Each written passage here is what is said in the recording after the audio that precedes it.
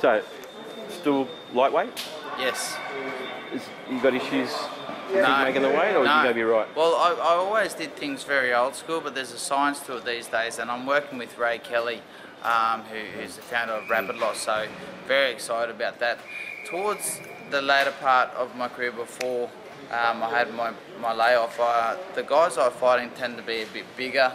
They had more oxygen, and they seem to have a bit of an advantage. So I'm happy now that I'm working with the science side of the sport as well, added to my already aggressive style.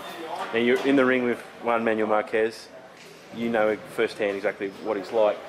His success at a later age, has that given you an inspiration that you can still do it, that you're not old? Oh no, it is what it is, mate. Like, he's 42.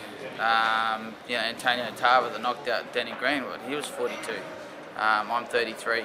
So that just goes to be said that I can always be as good as I've ever been. It just takes me a bit longer to get fitter at the moment.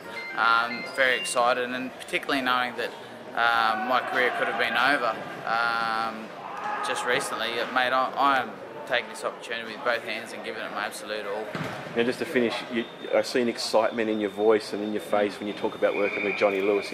What does that mean, and what can he do for your career? Well, I think you've got to know your animal.